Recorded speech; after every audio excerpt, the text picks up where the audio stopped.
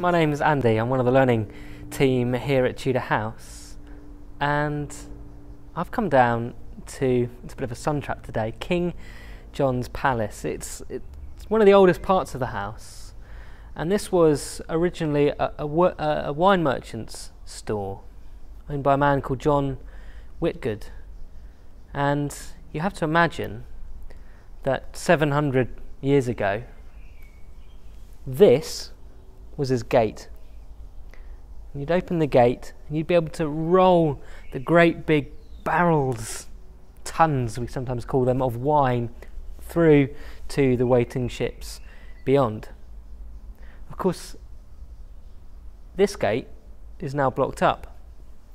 And the reason why is because of an event that happened in Southampton that changed the fortunes of the town overnight. And that was a raid by French, Sicilian and Genoese pirates. It was the year 1338, and they came and they landed ships fairly close to where I'm standing right now, and they came and they ransacked the town. It was devastated. It took perhaps 100 years for the town's economy to recover.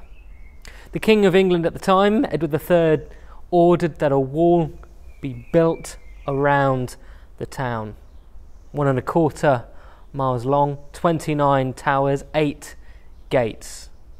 And John Whitgood, who was our merchant, had the order for his lovely gate to be blocked up. Thanks for watching.